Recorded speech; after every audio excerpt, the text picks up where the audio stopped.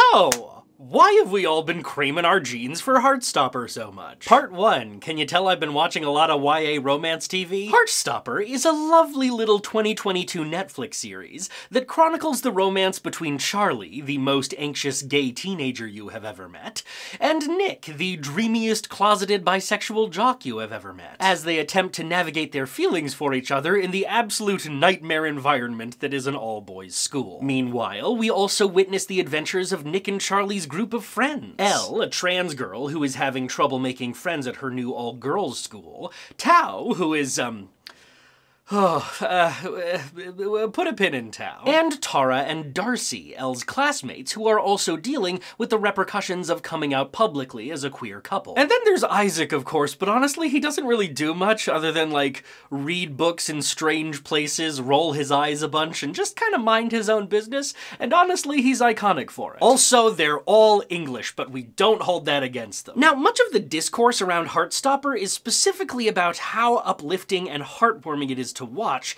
as well as its specific place in the history of queer representation in media. One talking point I see out and about, and something that the cast often brings up in interviews, is that there is a lot of queer media, specifically queer media for adults, that focuses a lot on our trauma and how difficult and painful it can be to be queer in a bigoted world. And while acknowledging that suffering is certainly important, there is not nearly enough media that celebrates the joy of queerness, that tells an inspiring and affecting love story with a happy ending. And while I agree with this, I don't think it completely accounts for what makes Heartstopper feel so unique, or why it struck such a resonant pop culture chord with us. After all, it's not as if it's the only teen-focused, romantical, comedical TV show to come out in recent years with a similar uplifting/inspirational tone. One might even say that we're in a veritable glut of them, and that I have watched them all! Never Have I Ever, Love Victor, Sex Education,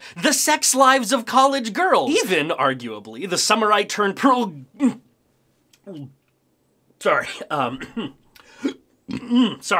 Summer I Turned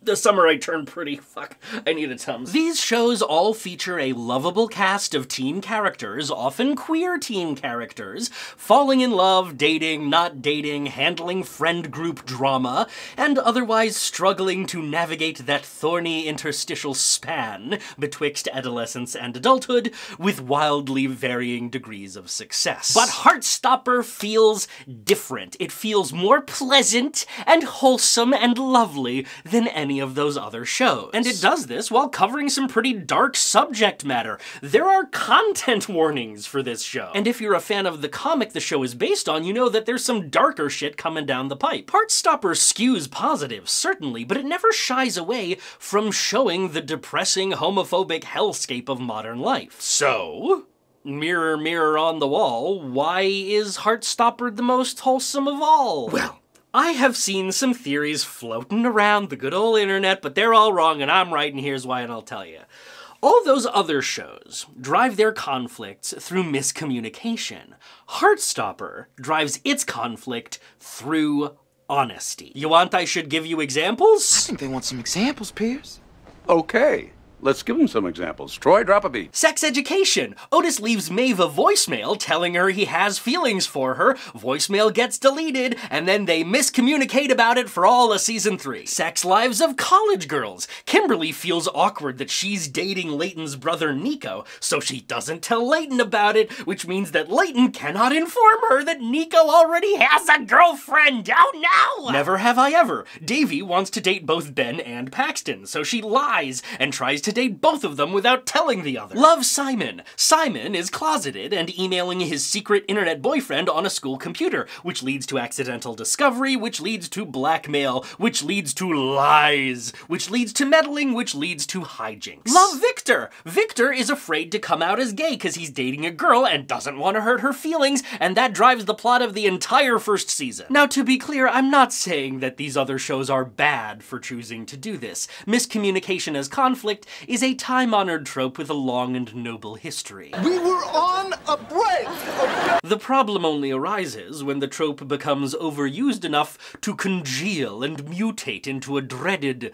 cliché. YouTuber Passion of the Nerd even introduced a name for this particular cliché in his review of the Buffy the Vampire Slayer episode, Dead Man's Party, a plot of omission. I think there must be hundreds of episodes of television that wouldn't exist if in the first 5 minutes of the episode one character had just opened their frickin' pie hole and been honest. A lie is fine as an event in a plot, but when sins of omission become the plot entire, you've lost me. Passion of the Nerd is mostly talking about characters withholding information rather than actively lying, but the principle still stands. Also, you should go watch his stuff. He reviews Buffyverse properties with grace, panache, and thoughtfulness. The point is, there are so many high school romance shows built upon the foundation of miscommunication and the escalation thereof that such a plot can feel well-trod at best and tedious at worst. And so, the reason that Heartstopper feels so unique is not necessarily because of the tone it strikes, but rather because its story structure veers so hard in the opposite direction. Part 2, all aboard for De-Escalation Station! On all those other shows, characters often really want to communicate, but find it too difficult. On Heartstopper, they find it difficult, but do it anyway. For instance, in episode 1, it is established that Elle is feeling very lonely and has no friends at her new school, to the point that in episode 2, her teacher becomes kinda concerned about it. The endearingly observant teacher clocks that Elle is low-key kinda friend-crushing on two fellow students, Tara and Darcy. The teacher asks Elle, I could assign Tara Jones to look after you. which Elle understandably rejects, because outsourcing your friend-making efforts to your goddamn teacher is the most cringe shit that has ever passed before my corneas. But despite this, a day or two later, Tara comes up and makes some pretty blatant friendly overtures. Do you want to meet up with us for lunch today? And though Tara denies that this was spurred by the teacher when Elle asks, come on, we know what happened. Did Miss Greenwood tell you to try and make friends with me? No. Look at that weak-ass milquetoast denial. Ms. What's-Her-Face absolutely put Tara up to this, but at the end of the day, can you really argue with the results? Elle becomes close friends with both Tara and Darcy, enough that she's one of the first people they come out to as a lesbian couple. I don't know. The older I get, the less patience I have for, like, elegant solutions to things. If it gets the fucking job done, if it helps you ask out your crush, or kickstart that difficult conversation, or make friends when you're lonely in a brand new environment, who the fuck cares how cringe it is? I'll tell you who cares. Teenagers. But kids, as your YouTube dad, I'm telling you, you gotta curb stop that impulse right now. Cringe may be cringe, but cringe gets shit done. Point being, Elle's wallowing in isolation to avoid facing her understandable social anxiety head on is a form of internal dishonesty, as evidenced by this scene where she lies to Tao over text about how lonely she is. And though the means this kind teacher used to help her break out of it was less than graceful, it was also just kind of an honest acknowledgement of where Elle was at. And that shit's resolved in episode 2, which seems really early, right? Wrong. Why? Don't worry about it, because we're gonna move on and I want to talk about Nick and Charlie, and you can't stop me. You can't stop me, Mom! This show constantly subverts my expectations by just kinda having things be okay. At every turn, when another show would choose to escalate a situation, Heartstopper de-escalates. In episode 5, Nick gets into a situation that isn't too dissimilar to Victor's during season 1 of Love, Victor. Imogen, a girl from Higgs who hangs out with his rugby friends, asks him on a date and he feels pressured to say yes. Later, he tries to call off the date, but then Imogen's dog just fucking dies and she's crying and he doesn't feel like he can add another shitty thing to her week. But then Nick gets invited to Charlie's birthday party at the same time. Oh no! He's overbooked himself. He has 2 dates to the dance. And to top it all off, at this point, Nick is dating Charlie in secret because he's pretty much only just realized he might not be straight and he isn't out to literally anyone yet. Miscommunication, conflict, complications, we're cooking with gas. Yes, baby! So I want you to imagine that you're me, and you're watching this show for the first time after a steady diet of YA romance TV for the last 2 years or so, which is more like 10 years in pandemical time. What at this point do you expect to happen? Well, obviously, Nick ghosts Imogen, ditching her for the birthday party. And Imogen, who in the past has been shown to be a bit of a problematic persona. I'm not like homophobic. I'm an ally. Congratulations. We thank you for your service. Well, obviously, she goes all psycho and tracks Nick down at the bowling alley. And of course, she witnesses Nick and Charlie kissing, and she becomes infuriated. And she leaks the news to the whole school, and they have to reconcile with her later, and yeah, none of that shit happens. Instead, it's made clear that Charlie's birthday party at the bowling alley starts a little earlier in the day than Nick's date with Imogen. And Charlie and Nick have an honest, yet incredibly difficult conversation about the Imogen situation. And then, Nick texts Imogen. He cancels the date, but makes a plan to meet up with her tomorrow and explain the situation. And then he does that. He doesn't tell her that he's questioning his sexuality, because as of that moment, it's none of her business, but he is honest with her that he just doesn't like her in that way. He talks with her honestly about feeling disenchanted with his old friend group. And best of all, he brings his own dog to cheer her up after her dog's death. What a nice, upstanding boy! Truly a mensch, I cannot handle it. So all of this is extremely wholesome, obviously, but is it conflict?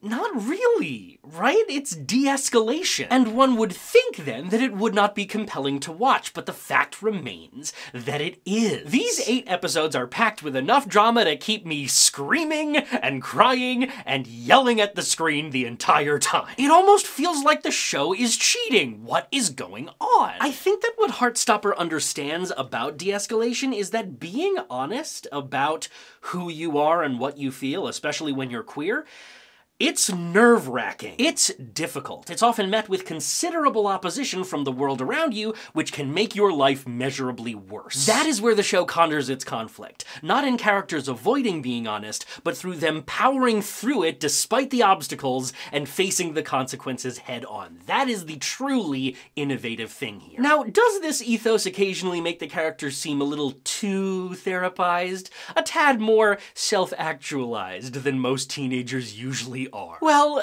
perhaps, and there are certainly moments throughout Heartstopper where the relentlessly healthy reactions to things can become a little distracting. That doesn't sound very healthy. And does it feel good to have told someone? You should try rugby. It's good for releasing negative emotions. But frankly, if that's your reaction, I would ask you to consider how your expectations have been shaped by the myriad of other high school shows where miscommunication drives the plot. Teenagers can be honest and communicate. It's a skill that you can learn just like math or the clarinet. And frankly, one of the most viable ways to do that is shows like Heartstopper that model this kind of behavior. Teaching kids and teenagers this shit is so vitally important, it's not even funny. Because if you don't, you get Ben, and you don't want to have Ben, do you? Part 3, Benny and Harry and Tao Su, oh my. The only people in Heartstopper who miscommunicate are the villains, and yes, I'm including Tao in that.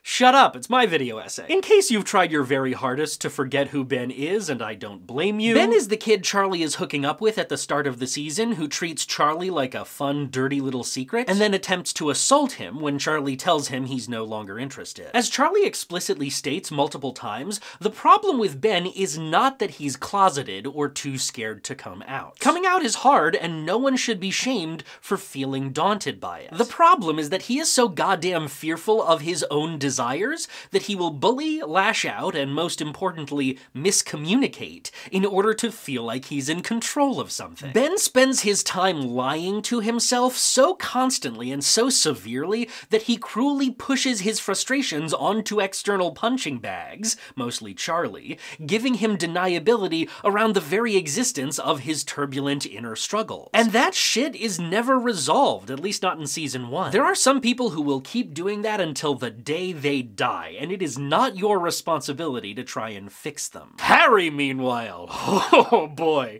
Harry, oh boy, Harry. Harry is a bully. And that's kind of it. That's kind of all the characterization we get, at least, again, in season 1. It could even potentially be argued that he is a little bit one-note, but he is so fun to hate, and I saw such verisimilitude in his bullying that I still found the presence of the character to be extremely meaningful. I'm a particular fan of the way Harry attempts to hide behind the curtain of jokes, while, like, never actually making any jokes. He just says bigoted things very loudly and in an annoying tone of voice. You feel sorry for him because he's gay? Aww, you gay for them? Maybe listen to your boyfriend. At least he knows his place. And when he inevitably receives pushback, he just couches it under the thin claim of it just being a joke. Someone really needs to learn to take a joke. You just can't seem to take a joke anymore. Like, you know I was only joking in the cinema, don't you? It's all just banter, isn't it? I mean, the lads can see it's banter. You can see it's banter. A common conservative punditry technique, certainly. This was locker room talk. But also just a common tactic for anyone who wants to be a dick without consequences. But it's just like, number one, none of these statements have the structure of a joke. There's no setup and no punchline. Take a goddamn comedy class, Harry. And secondly, even seeding the dubious notion that you are just joking, you know the jokes are, like, real, right? Jokes happen. This line of thinking is a symptom of a much larger societal issue wherein we devalue and diminish the concept of humor to the point where we simply don't understand its essential social purpose. Humor is an important tool for bonding humans together as well as speaking truth to power. As such, humor can be a potent weapon for good and for ill, but because we go out of our way to misunderstand its application, bad actors can always hide the damage they cause while wielding this weapon behind the phrase, "it's just a joke." Miscommunication isn't always born of insecurity or fear like it is in all those other high school shows. Sometimes it's deliberate as a tactic to oppress others. Which brings us to Tao. Oh Tao, oh my sweet baby boy Tao. It's funny, I can tell I'm getting older because I've started having very parental feelings towards any character who's younger than me. Like, take this scene in episode 8 where Nick walks into the ocean so he can make a big romantic declaration, and it's supposed to be inspirational and heartwarming, but honestly, my first reaction to it was just like, young man, those shoes are gonna be soaked. They're gonna get moldy and disgusting, you're gonna be uncomfortable for the rest of the day, and you're gonna get wet sand all over the mudroom, and I will not have it in my house. You take your shoes off before going into the ocean. This is like day one beach stuff. Okay, back to Tao. The problem with Tao is that he's straight. The problem with Tao is that he's a film bro. The problem with Tao is that his hair is it's just so stupid. The problem with Tao is that he is terrified of abandonment. And while he certainly has a modicum of self-awareness about this... And now you're gonna tell me I'm just being jealous? Because you made a new friend and I'm scared of being alone? I don't think it's more important than my egomania. Right, you actually said that. I speak from experience when I say that you can have self-awareness falling out your wazoo and still possess zero capability to actually stomp on the brakes and stop the behavior. And like many folks carrying this paradox inside them, Tao takes his anger out on the very people he worries are drifting away, turning a mere feeling into a self-fulfilling prophecy. Tao is overprotective of Charlie to the point of obsession. To the point that when he finds out that Nick has a crush on Charlie, he goes out of his way to dive deep into the grapevine in an attempt to locate gossip that will discredit Nick as a potential romantic prospect. Nick likes a girl, like he's in love with a girl. Her name's Tara Jones. Yeah, we learn later that this gossip is literally 3 years old. This gossip is old enough to be walking around on its own and forming full sentences. In addition, much of Tao's conflict throughout season 1 involves him clashing with Harry and the rest of the bullying rugby lads. He is constantly trying to curb the bullying against Charlie by just verbally insulting Harry, which just, like, Tao, that doesn't work. The problem with bullies like that is not that no one ever stands up to them or dunks on them hard enough. The problem is that Harry engineers a no-lose situation for himself where he gets what he wants no matter how people react.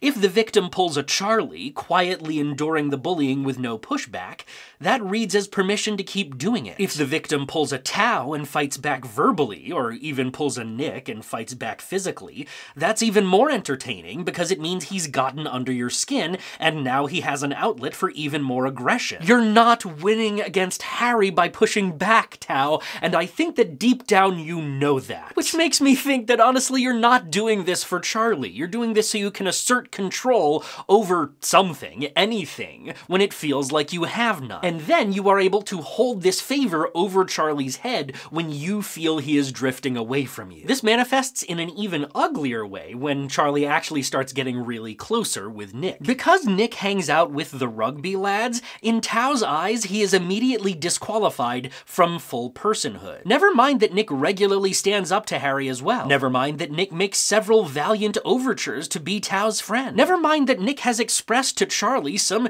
genuine disillusionment with his old friend group, which he might be willing to express to Tao as well if he were given an opening. Now, none of this is to say that Tao is entirely wrong to be wary of Nick. Nick even acknowledges this himself and is very understanding and chill about Tao's aggression towards him. But Tao is so unwilling to examine his valid trauma that it morphs into a kind of prejudice. And frankly, it's less damaging to Nick than it is to Charlie, the very person that Tao is ostensibly protecting. On top of everything else, it discourages Charlie from confiding in Tao about this new meaningful relationship. Why didn't you tell me about you and Nick? Charlie, don't answer that. I'll take this one. Tao, it's because you've been a dick about Nick this whole time. Now, why does Heartstopper frame Tao as redeemable while it does no such thing regarding the other two villainous characters of the show?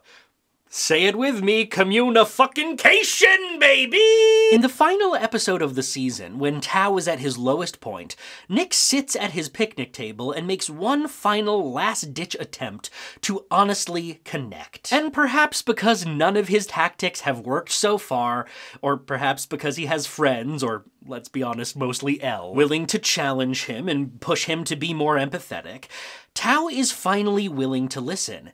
There's a universe where he isn't, where kind of like Nate in season 2 of Ted Lasso, he is too traumatized to accept a helping hand and pushes it away. But Tao avoids that fate by finally looking inward and realizing why exactly Charlie didn't want to tell him about Nick, and in doing so, he is able to give Nick some rock-solid advice. This is my favorite conversation in the entire season. It's a scene that in any other show would have me like yelling at the screen like, oh my god, yes, Jesus Christ, you should have just had this conversation 5 fucking episodes ago and we could have avoided all of this. But because this breakthrough is rooted in Tao's character growth, and because he had the most growing to do out of any other character, and because watching him grow was in equal measure viscerally satisfying and screamingly painful, it works. It's a lovely little moment of catharsis for us. And most importantly, it drives home the idea that healthy communication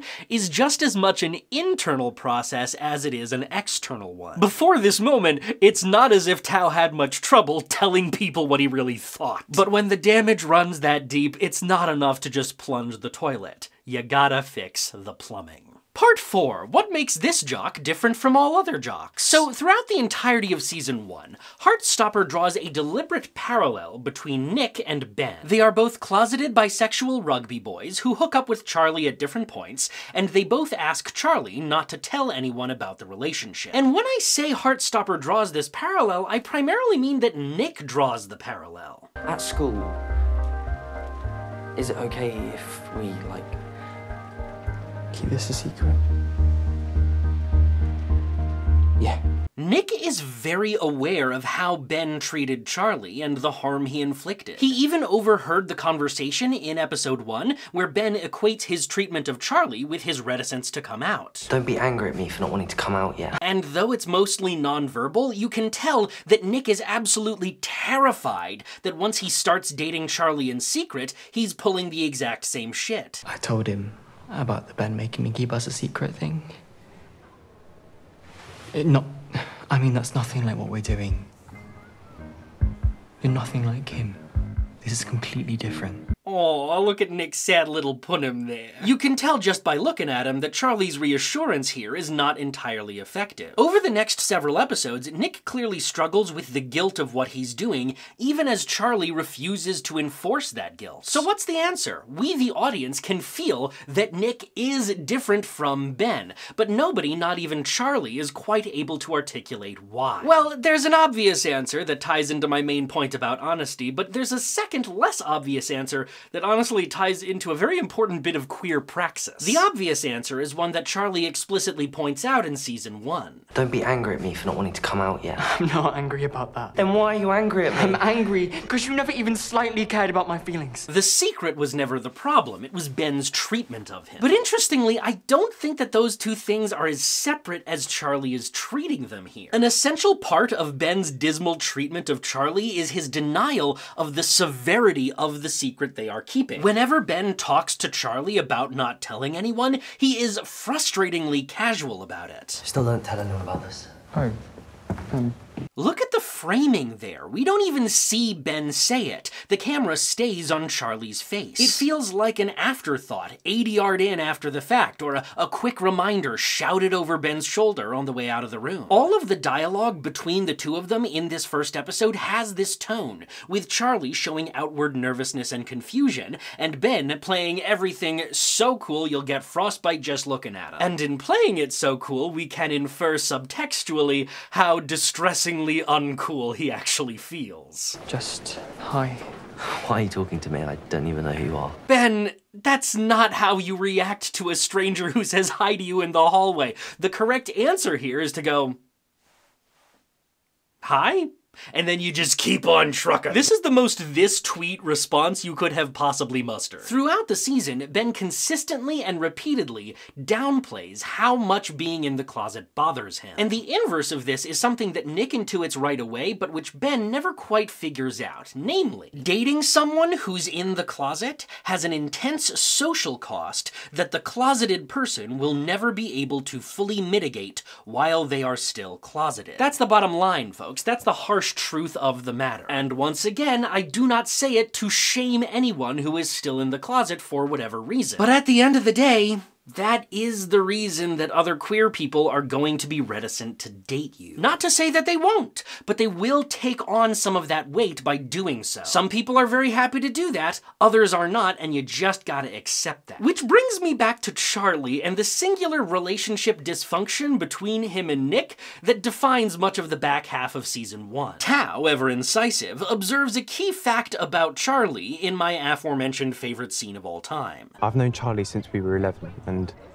he's always had a tendency to believe that him just existing is annoying for other people. Yeah. I sort of got that impression. And we, the audience, have also noticed this. But the unspoken point here is that as a result of this tendency, Charlie is perhaps a little too eager to cover for Nick's closetedness to his own detriment. Now, to be clear, Charlie absolutely did the right thing by steadfastly refusing to out Nick to anyone before he was ready. Acting differently would have been a real asshole move. But in the same way that Ben refused to acknowledge the pressure Charlie was under during their affair, Charlie refuses to acknowledge what keeping Nick's secret is costing him. He punitively applies Ben's paradigm to himself in a way that Nick is absolutely not asking for. I'm really sorry for being all clingy and annoying. I'm making this so awkward. You wanted to give us a secret and I'm messing it up. I'm the one who should be saying sorry.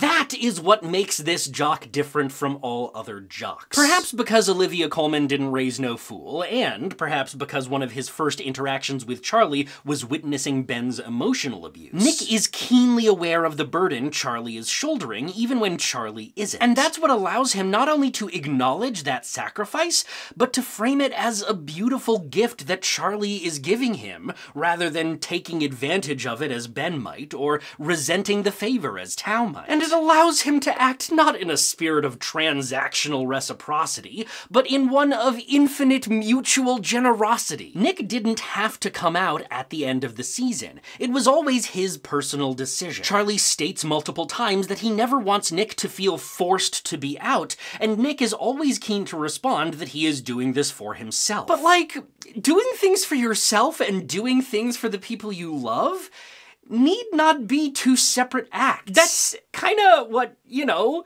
love is about. Fuck, I'm getting emotional. Nick is doing this for himself, and part of doing something nice for himself is doing something that will make Charlie happy. And that's gorgeous. It's a thing we just don't often see in a rom-com, queer or otherwise. And it's just, it's nice. It's beautiful. What do you want me to say? I liked it. I liked it. I cried a lot. And it's funny because, of course, none of this is to say that Nick and Charlie are like the most functional people ever, or that they will never have problems again. Charlie is defo gonna have to work on his self-esteem a bit, and Nick is still kinda in the middle of figuring out how to distance himself from his old group of friends, which, actually, can we sidebar about this for a second? Because I love this subplot, which entirely consists of Nick realizing that his group of friends kinda sucks. Because television is saved and damned on the axis of the found family trope, I feel like realizing that you're in a toxic friend group is just something we don't ever see on screen. Despite that being a very relevant struggle, especially when you're a teenager! And I love that even after he realizes he wants out, we still see him hanging out with them out of habit. Friend groups, especially at school, often define your daily routine so much that extricating yourself from one can be a lengthy and complicated process, especially because we don't have a social mechanic for it the way we do for romantic relationships. As a final side note, I knew nothing about rugby going into Heartstopper, and now I feel like I know even less. Is it seriously just all the bone-cracking, brain-liquefying fun of American football, just like without the 50 pounds of protective equipment? About the tackling, you've really got to commit to it, okay? Try not to worry about getting hurt and just throw yourself into it. That's an insane thing to tell a child, Coach. Are you okay? Is England okay? Are you guys okay over there? Part 5, a footnote about porn. To close out the show today, I would like to discuss a common criticism that I have heard bandied toward Heartstopper a distressing number of times. Namely, why don't these kids fuck? So there's a scene where Nick goes online, I know what's coming, and instead he goes, am I gay? To me, that jumped the line. That jumps right past all the fun bits about being queer, so he can go looking for a label. Labels come later, if they come at all. What he would be figuring out in that moment is what he's attracted to. And I have it on very good authority. I haven't checked this out myself, but I'm told that the internet has 1 or 2 websites where you could go to get some help figuring that kind of stuff out. Also, you're telling me he Googled, am I gay, before he Googled gay porn? Please. Please, honey. And, like, sure, point taken, a modern teenager discovering his queer sexuality for the first time would most likely include some internet porn in his research deep dive. And for a show that is primarily about romance and attraction amongst teens, Heartstopper is remarkably non-sexual. But, like, I hard disagree that this is somehow a drawback or unrealistic or a plot hole. There are 2 reasons for this aspect of the show. The first one is a somewhat self-explanatory out-of-universe one. Namely, this show is marketing itself towards younger audiences. Heartstopper is trying to speak directly to teenagers and young children in order to spark conversations about positive queer representation. And one simply cannot market oneself to that demographic if you got a bunch of sucking and fucking going on. And like, we've all seen Euphoria. We're all over it. The second reason, the in-universe reason, has to do with perspective. Heartstopper has a great deal of respect for its characters and their privacy. This is, of course, not a wonderful and virtuous thing in and of itself. I mean, can you imagine if the writers of It's Always Sunny respected its characters and their privacy? Andrew, you got any bacon bits? We like to put them in Artemis's hair, and they rain down on me when we bang. I feel like a Cobb salad. It just largely depends on the type of story you're trying to tell. And this story specifically is trying to model healthy behavior for all of the reasons we've just covered. In order to achieve that, we, the audience, have to both love and respect the characters. And in order to achieve that, the show has to too. Just as Nick and Charlie behave in respectful ways in their relationship, acknowledging each other's boundaries, emotions, and struggles, Heartstopper itself crosses few lines with its characters that the characters wouldn't cross with each other. And so we simply aren't shown the porn, which, like, yeah, in all probability, in all likelihood, absolutely definitely happened. Because yes, these characters have sexual thoughts and desires, of course they do. Look at Charlie's little glance downward when Nick takes off his sweater in this scene and briefly exposes a bit of midriff. I mean, come on. Talk about a non-verbal moment that I related to harder than possibly I've ever related to anything. Wow, being a teenager is terrible. You fucking said it, Mr. Ajayi. Here fucking here. Fiction is by its very nature inherently voyeuristic, and there's nothing wrong about that on the surface. But at its worst, that voyeurism can convince fandoms that, for instance, we are entitled to the intimate knowledge of an 18-year-old actor's sexual orientation just because we went on a similar journey with a character that he played. I agree entirely with Kit Connor's assertion that fans who engaged in this harassment, aside from, you know, just committing a very dickish act in and of itself, have fundamentally misunderstood the point of the show. And so I have a soft spot for stories that take a moment to give their characters a much needed moment of privacy, even when it's not called attention to, like this. It makes the audience-character relationship feel grounded and real. It forces us to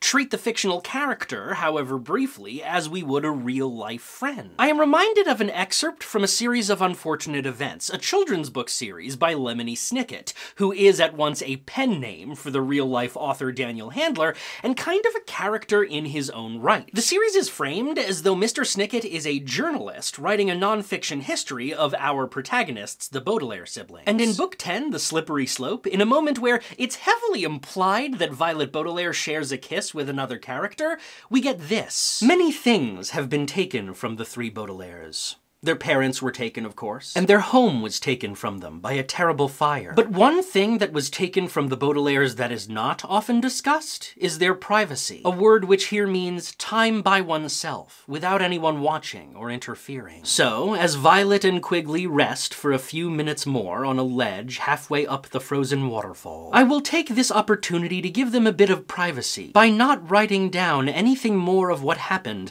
between those two friends on that chilly afternoon. Certainly, there are aspects of my own personal life that I will never write down, however precious they are to me.